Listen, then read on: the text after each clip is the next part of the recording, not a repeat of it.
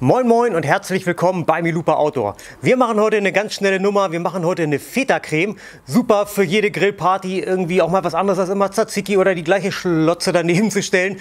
Ganz einfach gemacht. Ich glaube, insgesamt haben wir, als die Zutaten bereit waren, eine Minute gebraucht. Wir zeigen euch, wie es geht. Ich wünsche euch viel Spaß mit dem Video.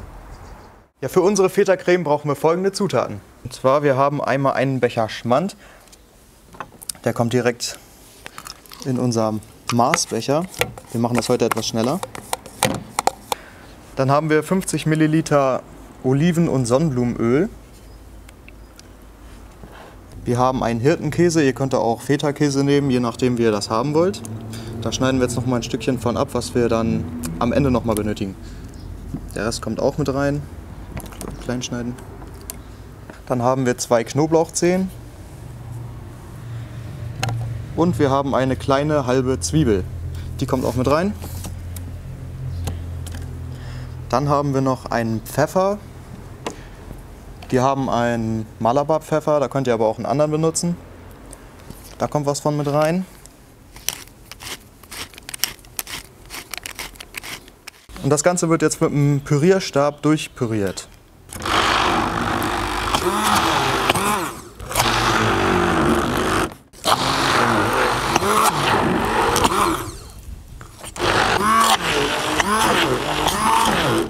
Ja, das Ganze haben wir jetzt eine gute Minute durchgemixt und das ist auch schon fertig.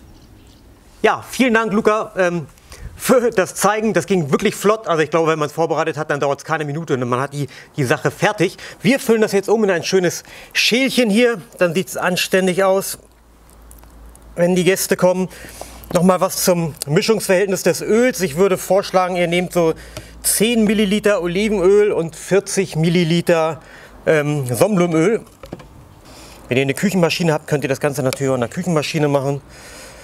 So, das soll mir erstmal genügen. So schaut es aus. Ja, so sieht es gut aus. Hier haben wir noch den restlichen Hirtenkäse, den wir vorhin abgenommen haben. Den machen wir so ein bisschen noch oben drüber. Falls wir noch mehr Cremes haben. Zum Beispiel Aioli. Aioli in unter 2 Minuten verlinke ich euch im Abspann des Videos. Das haben wir auch neulich veröffentlicht. So kann man die beiden gut unterscheiden, indem wir hier den Feta oben drüber machen. Ja, das soll auch schon genügen. Dann haben wir hier nochmal ein bisschen was fürs Auge. Ja, dazu gibt es ein schönes Pizzabrötchen und wir sind fertig, würde ich sagen. Und jetzt kann probiert werden.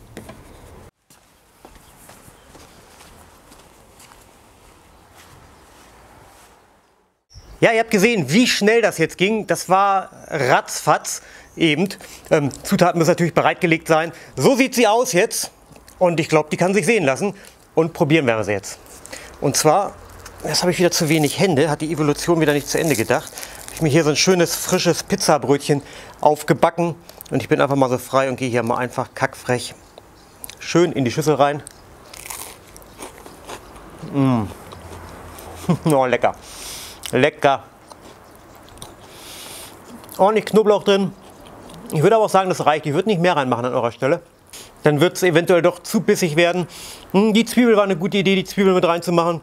Und ja, oben schön garniert mit dem Schafskäse oder mit dem Hirtenkäse, je nachdem, was ihr wollt. Eine tolle Nummer. Bietet das euren Gästen mal an. Das ist auf jeden Fall mal was anderes und kriegt auf jeden Fall eine absolute Nachmachempfehlung. Macht es nach auf der nächsten Grillparty. Ich sage Dankeschön fürs Zuschauen.